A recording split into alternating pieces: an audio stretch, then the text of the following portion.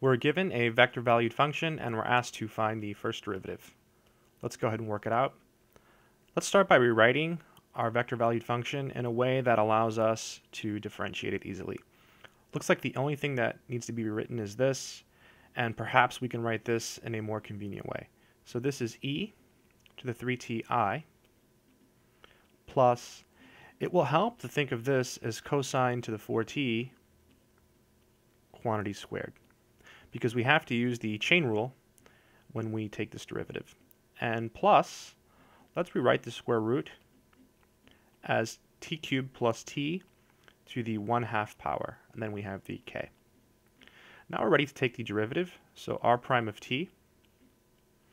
The derivative of e to the t is e to the t, so this is e to the 3t times the derivative of the inside function via the chain rule, so 3.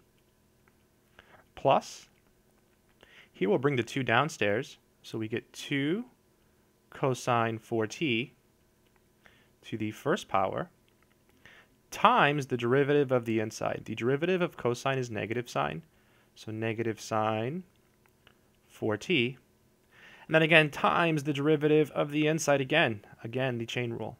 Beautiful stuff. And then j.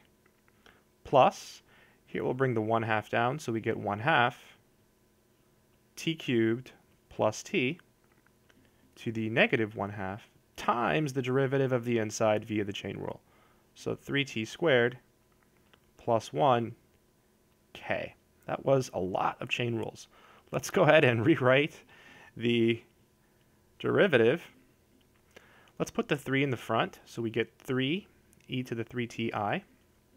So that part is done. Here it looks like we have a negative 4 and a 2, so negative 8 cosine 4t sine 4t, and we still have the j. And over here, let's bring this downstairs. It'll become a positive 1/2, and we can write it as a square root. So this is plus 3t squared plus 1 over 2 square root t cubed plus t, and we still have the k. And so that is the derivative of our vector valued function r. I hope this video helps.